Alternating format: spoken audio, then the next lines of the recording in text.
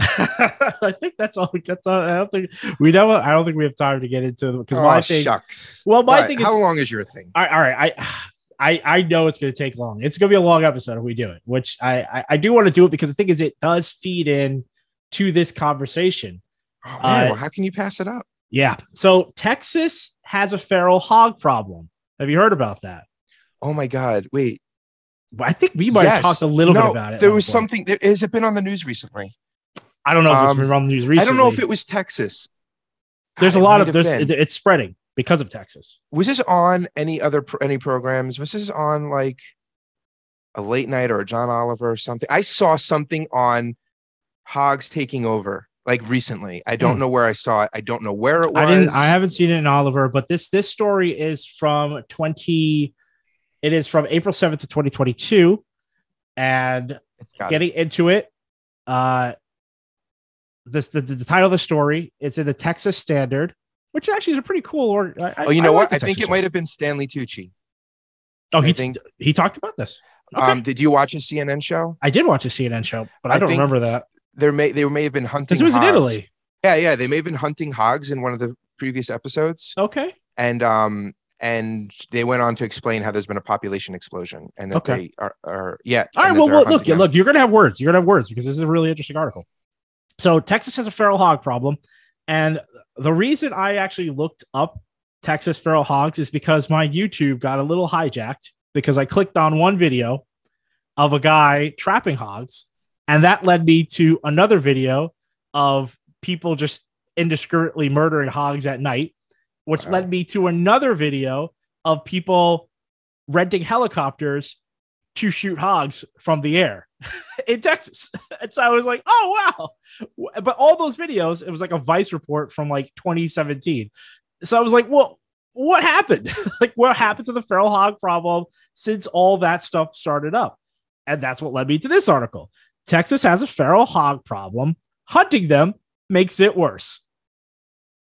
It's not hard, as I go into the article, it's not hard to hunt feral hogs in Texas. That's partly because there are so many of them here, the most of any state, experts think, and partly because it's state policy to make hog hunting as easily as possible. Throughout this article, I think I need to work on how I say hog. I want a better accent for hog, and I think I'm saying it too much like a northerner, and I think this is a great opportunity to say it like someone who's a little bit more native son to an area that has a lot of hogs. So I'm going to try to work on it. So I'm going to get there. Feral hogs are among the most destructive invasive species in the United States. Every year, they cause over $1 billion in damage nationwide to crops and property.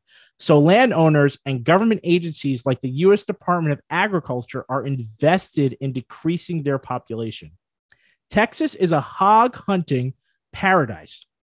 Before 2019, hunters were required to have a license to hunt them, but the legislature got rid of that requirement. Now only a hunter's education course is required. I don't know how long a hunter's education course is. I'm going to go out on a limb and say you probably go up, buy a rifle. Wait. That gives you some safety questions, and then I think that's a hunter's education. Different. I do not know anything about hunting. There are different requirements per the animal that you want to hunt. I thought that maybe there were classes of animals like elephant versus permits, just like versus bear, but like I think they're permits. But it's not just paying money and filling it out. Like you need to qualify in some way for different animals. You want to go out and shoot a bird, or you want to shoot a hog? That's like two different things. I think it's an application because there are permits to. I think there's even land use permits as well, depending on where you're hunting as well. Don't quote me on that. Not an avid hunter, but I do believe, because I mean, have you ever gone fishing? Because a license for fishing is similar. There's different licenses for fishing, and then there's different licenses. I think for the areas in which you want to fish. Can also have a different thing that you might need to acquire. Usually freshwater, I think. Well, yeah, but even when you go to the town, you might have to like stop by like a official like agency hut or something like that, which is usually adjacent either to a campground, as if memory can serve, something like that.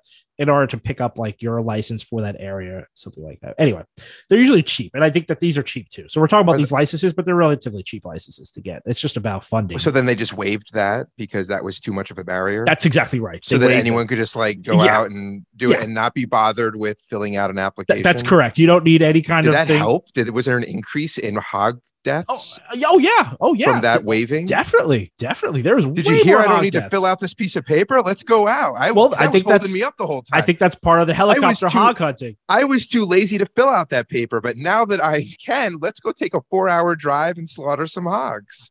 You fly a 4-hour flight because that's kill some hogs from the air. That's not too difficult to do. It was the piece of paper that was holding you back. That's correct. Interesting psychology. In fact, everyone listening to this right now, I at the risk of your YouTube algorithm, and this will ruin it. Believe me. It will. Every other video will be hog hunting and hog trapping. So don't. I mean, you can do this at your own peril, but it is well worth it to watch a video of 2 people with assault rifles mowing down hogs from the air. 2 tourists. They're not even Texans. They're usually just Americans from all parts or from the world that are given rifles. Hog hunting. And you get to shoot them from a mini helicopter. And animal rights aside, I mean, objectively, kind of funny, kind of fun. I mean, kind of wild. But when are they going to start putting guns on drones and you just remote shoot from the convenience of your own home? All right. I didn't say this is the most efficient way. And then you get the meat shipped to you. By the way, this isn't the most efficient way to hunt. This is the most exhilarating way to hunt. Eventually. I mean, yeah, helicopter rides sound cool. I've never been in one, but it sounds fun. And now you get to shoot things from it.